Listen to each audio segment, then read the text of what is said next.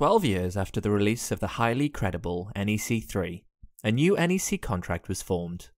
In March 2017, the NEC4 contract was announced, with usage starting from June 2017.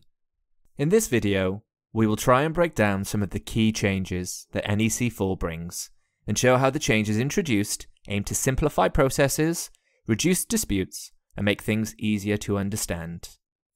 Before we start, if you're enjoying our videos, be sure to subscribe and hit the notification icon to get alerts when we upload new content.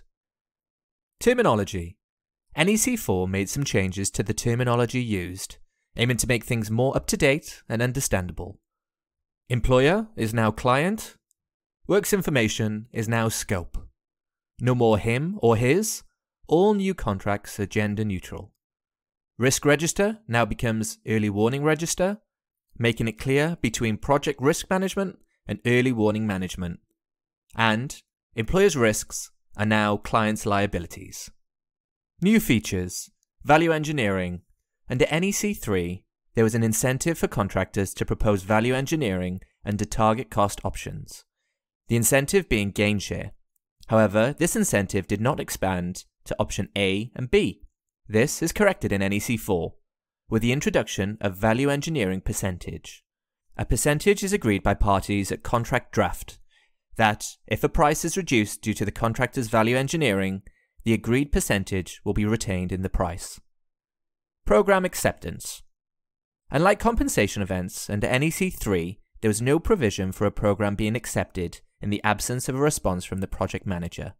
This is corrected under NEC4. After 2 weeks of no response, the contractor may issue a prompt notice. Consequently, the program is deemed acceptable a week after the prompt if no response is given. Fee percentage. There is now only one fee, with no separate fee for subcontract works. Payments.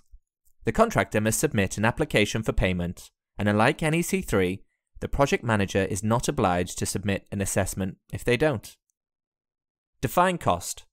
There is now a clear time-based process for defined cost to be agreed under cost-based contracts. This will avoid the scenario of clients looking to claim back some disallowed cost from years before the present date.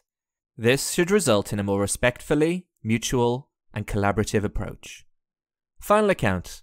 There is now a time-based process for achieving conclusive evidence for a final account. This should make the process more clear and simple for both sides. New contracts. The following contracts are additions to the NEC suite of contracts: Professional Services Subcontract, Term Service Subcontract, Design, Build and Operate Contract, and Dispute Resolution Services Contract. A link to the full suite of NEC4 contracts will be in the video description below. New secondary options. NEC4 introduces some new dispute resolution features for optional W clauses. A new concept called Senior Representatives is introduced. The senior representative would meet parties and try to resolve disputes prior to adjudication, applying to clauses W1 and W2. W3 is a new dispute resolution and avoidance optional clause targeted at the international market. There has also been many changes to NEC4 X clauses. A link to our video which breaks down all NEC4 X clauses will be in the description below. If you're enjoying these videos, why not check out some of our other playlists? We have the JCT series, Quantity Surveying Principles, and General Construction playlists. Metroun, a commercial hub for your business.